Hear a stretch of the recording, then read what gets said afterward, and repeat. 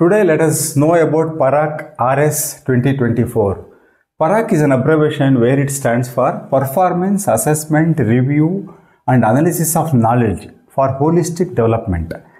RS means Rashtriya Sarvekshan 2024. PARAKH is a national level assessment center wherein it is mandated to conduct large scale assessments across the country. So why it is, let us know why it is conducted. This type of Rashtriya Sarvekshan. So this is to know the health of the system, health of the education, school education system. And actually from NEP 2020, we are moving from information or memory based learning to competency based learning or learning outcome based learning. So to know more about how children actually have acquired competencies or learning outcomes, this assessment is done, and to assess and analyze the quality of education in the country. So let us see about the scope of this assessment. This study, assessment study, conducted in 3 different classes, 3rd, 6th and 9th. This is conducted in all the states, that is 36 states and union territories. And districts, 781 districts. You can imagine across the country this assessment has been conducted. Schools, 74,229 schools. This assessment has been conducted, that too in all government, aided and private and also central government schools. In all types of schools, this assessment is conducted. So teachers interviewed are 2.7 lakh teachers, and students altogether in all these 3 classes 21.15 lakh students. So in this manner, this study is very huge in numbers, and also this has covered length and breadth of the country. See the subject wise performance across the country. This is the national level analysis wherein subject wise, class wise analysis of performance across the country. So in 3rd standard, language and mathematics only this assessment has been conducted. In 6th standard, language, mathematics and world around us. And then in 9th standard, in 4 subjects the assessment has been conducted: language, mathematics, science and social science. You can see in the 3rd standard the performance was 64%. When it comes to 6th standard, in language it is 57%. So you can see 7% drop from 3rd standard to 6th standard in language. And in 9th standard this is 54%. Then they further drop of 3% from 6th standard to 9th standard. Totally from 3rd standard to 9th standard, more 10% drop we can see. Here 64% is there, here 54% is there, performance is. So 10% drop is there. You can see in the mathematics that in 3rd standard 60% is the achievement, and then in the 6th standard it comes to 46%. You see 14% drop from 3rd standard to 6th standard.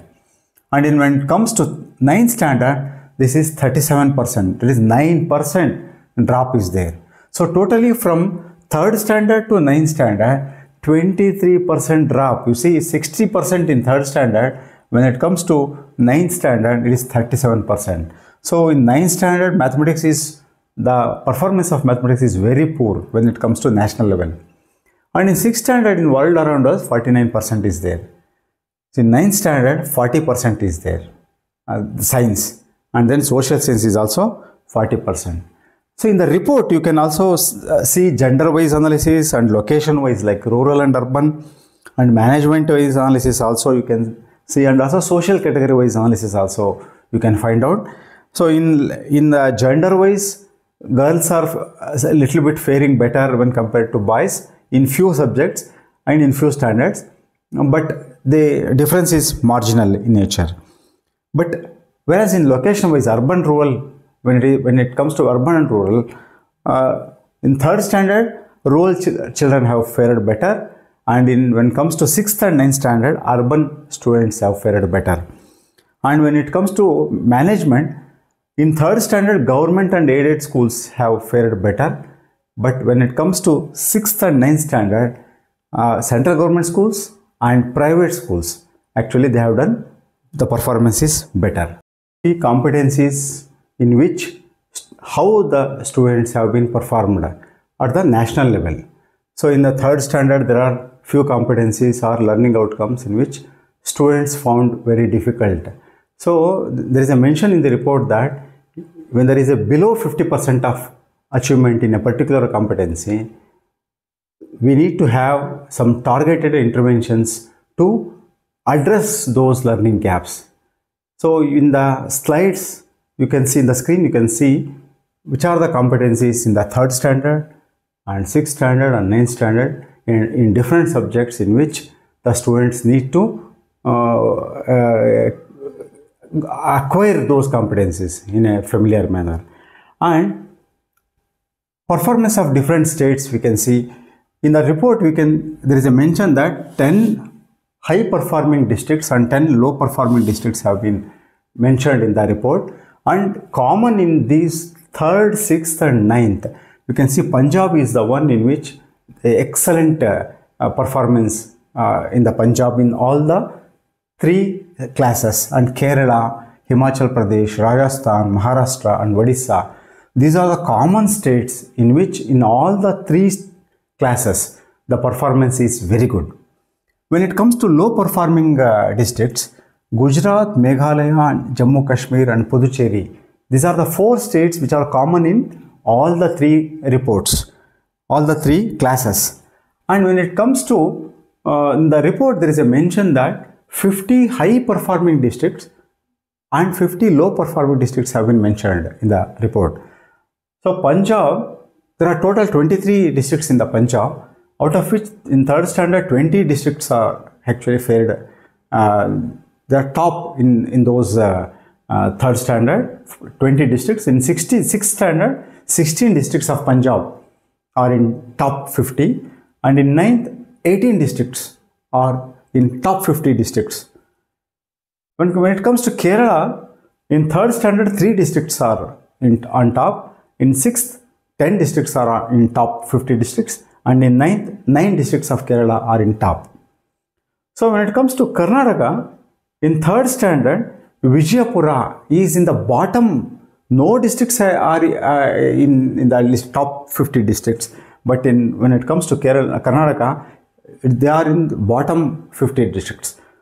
Vijayapura is in the bottom 50 districts in 3rd standard. In 6th standard, Bellary and Bidar are in the top, below 50 districts, and in 9th 4 districts, that is Bidar, Yadgir, Chikballapur and Ramnagara. These are the 4 districts which are in the bottom 50 districts. And the last section in the report mentions that targeted interventions. So we have actually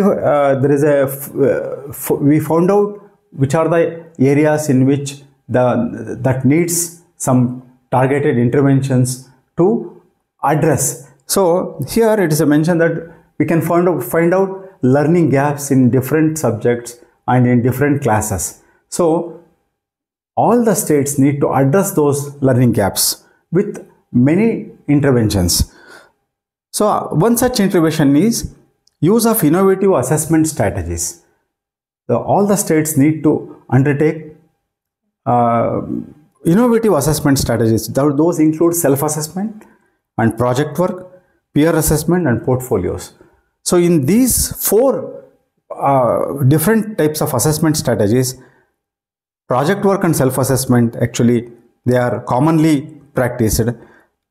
Project work is extensively used. The use of portfolios is also observed, but it is less in number. So portfolios we need to use as an assessment strategy. And also Nishta and Diksha platforms, we need to use those platforms so that teachers can take the advantage of those platforms to access capacity building modules. And the third one is diverse pedagogical approaches. So teachers need to teach students in different pedagogical approaches like experiential learning, competency based assessments, arts integrated learning, sports integrated learning, and also toy based learning. So these are the 5 different pedagogical practices in which teachers need to use. And also when it comes to 9th standard, skills in education is most important. So very few schools are providing skills in education, any skill based course for grade 9 students. It's about 47%. And learning teaching material at schools. So how the many schools actually using these availability and also usage of learning teaching materials at schools. Teachers using kits for maths, language and science, and also teachers having adequate resource book, and also teachers using Jadui Pitara, schools having adequate audiovisual resources for delivery instruction, and also experiential learning opportunities in schools, which are sports activities. These are all very most important for the learning. Not only inside the classroom, outside the classroom, like sports activities, cultural activities, literary activities, reading activities, art club, art activities, science exhibition activities, school fair activities. These are most important activities in which we need to take care. And also community participation is also very important. And students outside the educational system. So schools offering career guidance. So that is also most important. And state and friendly school environment. In this section, there is a clear mention that many schools have reported that students have been threatened by their friends, by their classmates. That is 22%. And students reported being hit or pushed around by their classmates. Students reported being excluded from group activities by their classmates, 25%. Students reported that their classmates made fun of them. So mocking at them, that is 32%. Students reported being teased by other students, that is 32%. So anti-bullying policy in which whether schools are adopted. Students reported feeling safe at schools. Schools reported a child protection policy like POCSO. And schools reported having a policy on the prevention of sexual harassment at the workplace. So these are the safe and friendly school environment is also important, and also use and availability of technology for better learning. So this is also, there is a mention that there is students having a laptop, desktop, tablet for learning at home, only 33% is there. And also the last section is essential school facilities is also there, and need to focus on social emotional learning, that is also most important. Inclusiveness at schools and continuous professional development is also there. So these are the targeted interventions in which all of us need to target these interventions and make the schools a better place for learning, and also enable the students to acquire learning objectives, learning outcomes and or competencies. Thank you so much. You can also find this report in the PARAKH website, and I have actually mentioned the link in the description box. Please go through that.